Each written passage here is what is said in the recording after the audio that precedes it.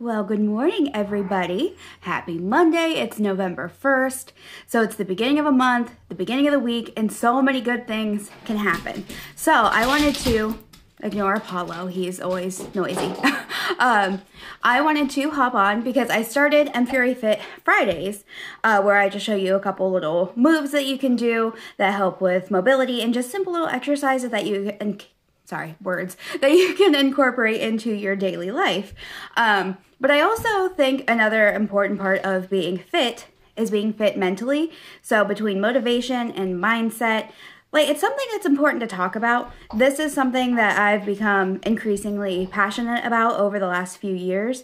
I started with reading Rachel Hollis books. Now, if you know anything about Rachel Hollis right now, she's kind of treading hot water, but she helped me in a time where I needed help.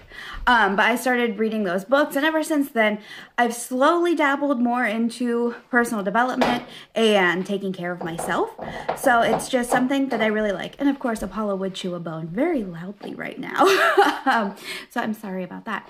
But I just want to start a little series here on helping you guys, because when I did a poll in my women's community earlier this year, everybody voted for having motivation and mindset types of things. So why not just bring it to the rest of you instead of keeping it hidden in my community? Now, in my community, I plan on doing more challenges and such. So if you want in on that kind of stuff, just drop a comment below and let me know.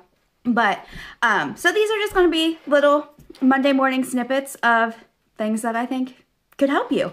So for me, reading every day has been a total game changer. And I don't mean reading like some sci-fi vampire book, because I love those too, but read something that is personal development, something that's going to make you think outside the box, something that's going to get you out of your comfort zone, because that is what a lot of us need.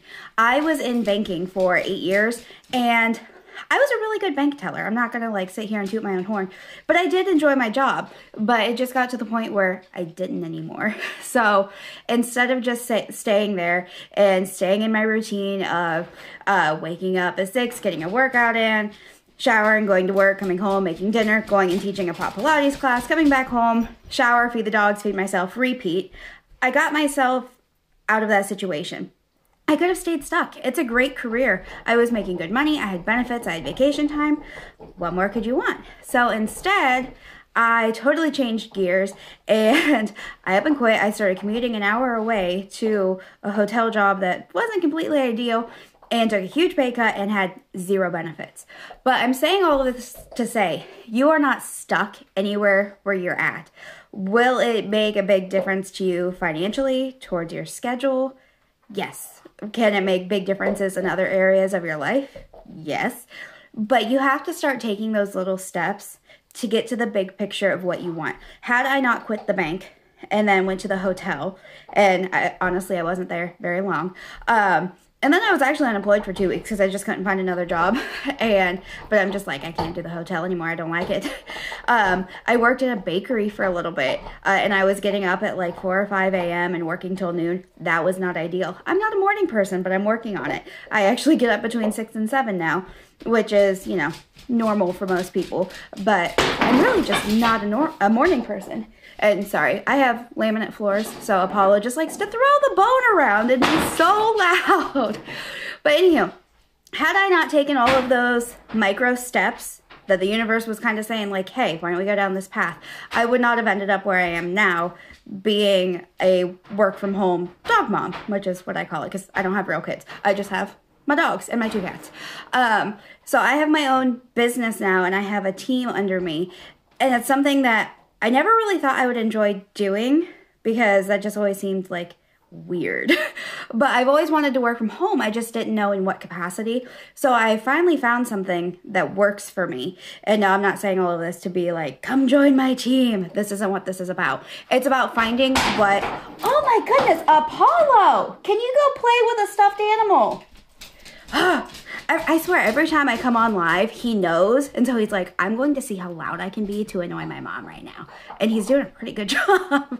But it's not one of those things where I'm just trying to say, hey, come join my team, because that's not what this is about at all. I want you to find what personally makes you happy, because that is what's the most important thing in life?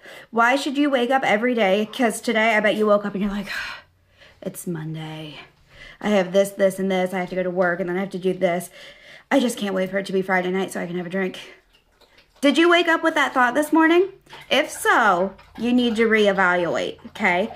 So, start diving into some personal development books. If reading isn't your thing, and now I'm sorry, he's drinking water very loudly now. Next time I'm just going to go lock myself in my office. I thought I would be okay down here. But dive into some personal development books. Dive into some podcasts if reading isn't your thing. YouTube videos. Apollo! You are driving me insane. He's really cute in pictures, right? If you haven't seen pictures, go scroll over my feed because there are pictures of him. Apollo's my big one. Moose is the small one. But anywho, start working on yourself and make yourself happy first. I know a lot of you have kids and you have lives and jobs and you're busy. But if you don't work on yourself first, then you're not going to be able to make yourself happy, which makes other people happy. So they always say you can't pour from an empty cup. It's very, very true. Like, completely true. So start working on yourself because if you're not in the proper mindset, you're not going to be able to get very far with anything. You're just going to wake up in a slump and just on repeat for the rest of your life. And life is just way too short for that, guys. So anyway, with mindset, we have been trained to believe so many things about ourselves, whether everything on social media and the society that we live in, like, you're too fat, you need to go on a diet, you need to stop eating gluten because it's bad for you, you should try keto. And then just everything when it comes to physical fitness, when it comes to mental health, all of the things, everything around us is just pressure against us rather than lifting us up. And my goal here is to help lift you up and be a light for you because I know how hard it is sometimes with just the weight of the world against you. It is so hard. I've gone through divorce and job change and moving and lost a lot of my friends because I got divorced. You know, people are always like, oh, I'll love you forever. No, like I had some of my very best friends up and leave me.